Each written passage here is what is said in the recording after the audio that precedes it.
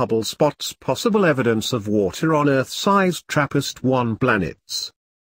The outer planets in the system, including the 3 in the habitable zone, might have substantial amounts of liquid water. Perhaps the most exciting exoplanet discovery to date was announced earlier this year when researchers using multiple telescopes confirmed that there are 7 Earth-sized planets orbiting a star just 40 light-years away. Planetary scientists believed these were rocky worlds with atmospheres, possibly capable of supporting liquid water, especially the 3 planets that orbit in the habitable zone where surface temperatures could hover between 0 and 100 degrees Celsius. Now, Hubble has spotted possible signs of water. An international team of scientists, led by Swiss astronomer Vincent Bourrier of the Observatoire de l'Université de Genève, used the space telescope to study the amount of ultraviolet light hitting the planets, and measure the amount of hydrogen these worlds are venting into space.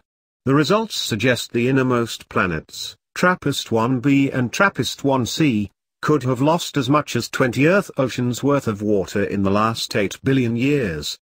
The outer planets, however, including E, F, and G, which orbit in the habitable zone, would have lost less water, and could still retain vast stores of liquid water on the surface. Ultraviolet light breaks up molecules in the atmosphere here on Earth as well as on other planets, a process scientists call photodissociation.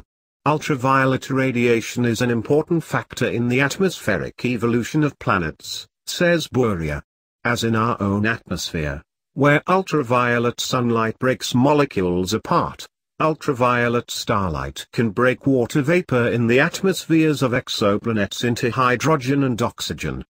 Low-energy ultraviolet light breaks water vapor molecules apart, while higher-energy radiation such as X-rays heat the atmosphere, and cause the constituent parts of water hydrogen and oxygen to escape out into space.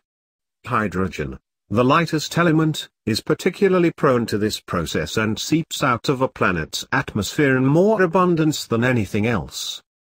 The researchers used Hubble to measure the amount of ambient hydrogen floating around the TRAPPIST-1 planets as well as the intensity of ultraviolet light coming from the host star, an ultra-cool dwarf star.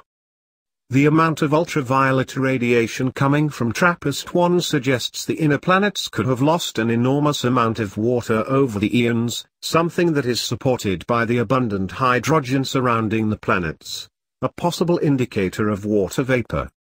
Most importantly, the radiation hitting the outer planets and the amount of hydrogen surrounding them suggests these worlds, similar to Earth in many ways, might still retain atmospheric water vapor and even liquid water on the surface. Whether or not these planets could actually support life is still an open question. First of all, the observations from Hubble are not conclusive, and further observations from other observatories as well as computer simulations are required to support or dispute the possibility of water on the TRAPPIST-1 planets. While our results suggest that the outer planets are the best candidates to search for water with the upcoming James Webb Space Telescope, they also highlight the need for theoretical studies and complementary observations at all wavelengths to determine the nature of the TRAPPIST-1 planets and their potential habitability, says Bourrier. Even if there is water, the planets in the TRAPPIST-1 system are almost certainly tidally locked with their host star, meaning the same half of their globes always faces their sun, casting half of each planet in perpetual daylight, and the other half in perpetual night.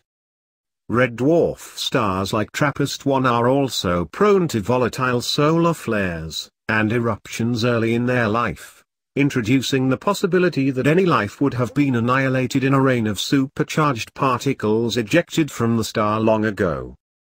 Could life exist in such conditions? Perhaps. Certainly substantial surface water would make the prospect significantly more likely. Expect astronomers around the world to turn their telescopes to TRAPPIST-1,